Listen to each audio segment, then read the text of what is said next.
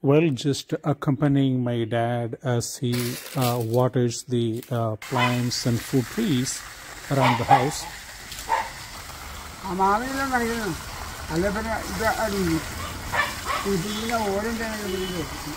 We have some mango trees. That's a guava tree.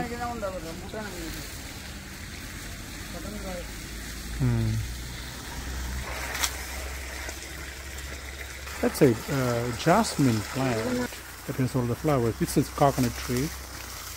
It's a sapling. Just they're 2 years old, I think. That's another fruit tree which we typically use for pickling. That's a papaya tree. We have several in our coconut tree. Bougainvillea.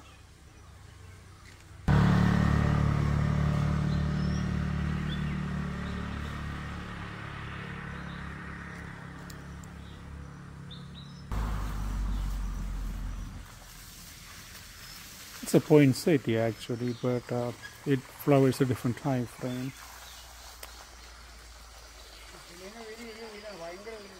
It's a rambutan tree. Don't have any flowers, fruits on that right now. Well, he's watering another coconut tree there. Well, another papaya tree.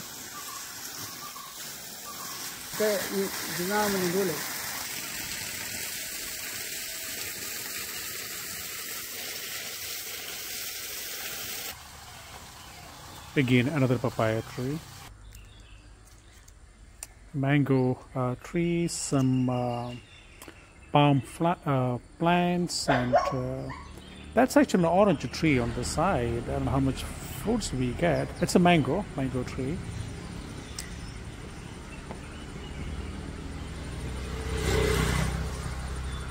That's a Priora version, another papaya tree.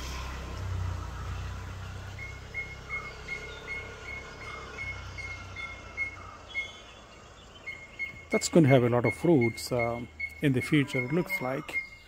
It's too hard this year, so I don't know how many of them are going to survive, but we have a couple of dogs here. They are in a kennel.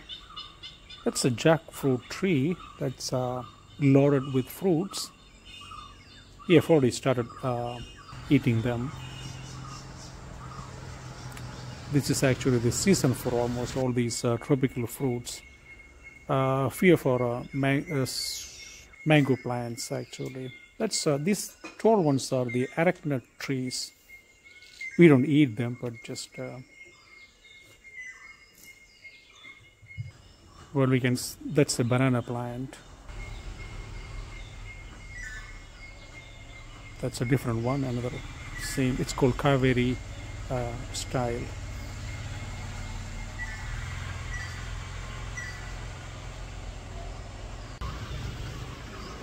Well, again, the mango.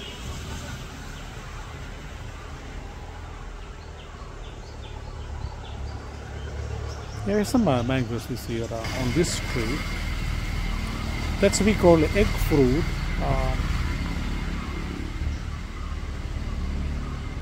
That's not avocado. This one is sapodilla, or we call it in our language chiku, or sapota.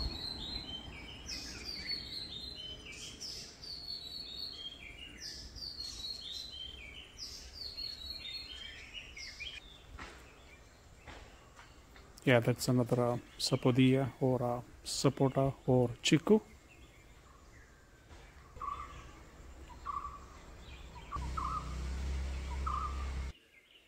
That's a coconut tree. Again, the jackfruit. More jackfruit. More chiku. That's the Indian gooseberry. Another mango. Well,